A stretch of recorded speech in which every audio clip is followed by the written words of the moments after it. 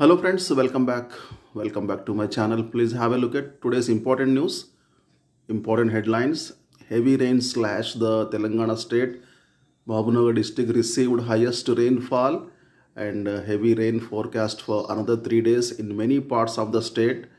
TS government gave green signal to 2,440 government jobs.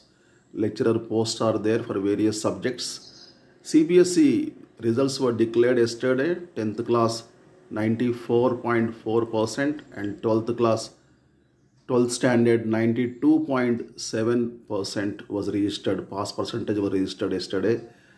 EAPCET, EAPCET results will be declared on 29 July.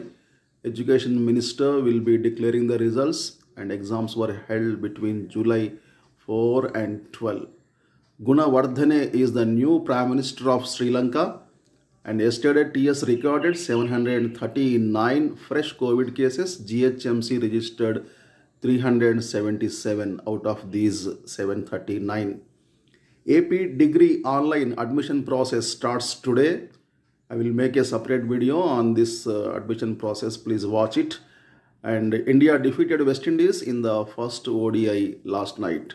TS Inter re-verification results are expected on 28 July and Lecturer Association student unions are demanding for early results before 28 only.